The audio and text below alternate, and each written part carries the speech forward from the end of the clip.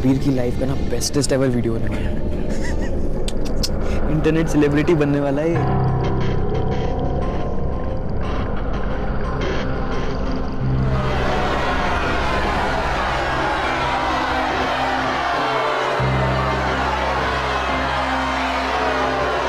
तुम यहाँ से जाओ।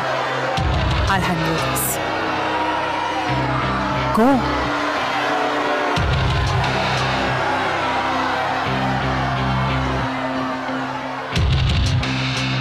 ये क्या बकवास है? This is wrong, guys. इन जैसे लोगों को तो कॉलेज के बाहर निकालकर फेंक देना चाहिए. Bloody sick people. I demand that Kabir and Raghav should be thrown out of the college. अरे कबीर और राघव तो गे हैं गे.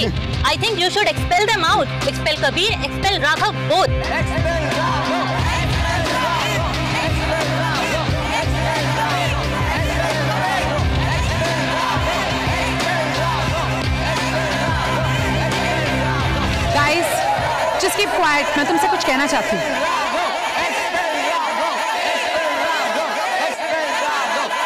I said quiet.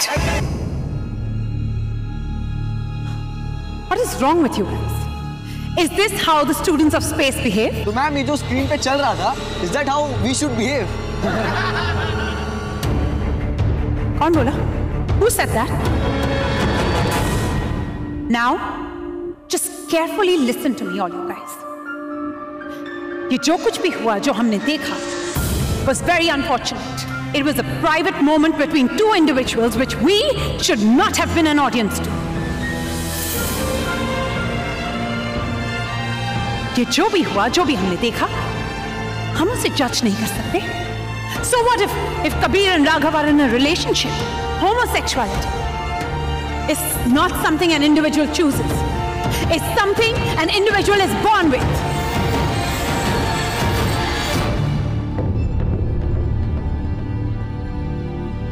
It's natural.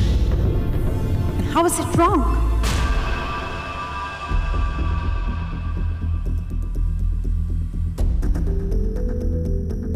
So ma'am, तो आप ये कहना चाहते हैं कि स्पेस गे राइट्स को सपोर्ट करता है? मैं ये कहना चाहती हूँ कि स्पेस इक्वालिटी को सपोर्ट करता है. Equality for every human being. और गे राइट्स का क्या? हाँ, स्पेस गे राइट्स को भी सपोर्ट करता है. Guys, if you don't know this, let me tell you, as a human being, you cannot look down upon someone who is not like us. हम सब different हैं in every way, and that is what makes us beautiful and special. We cannot let that die.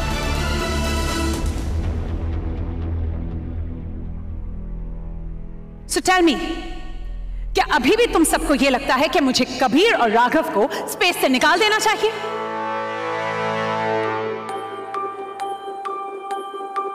No, right?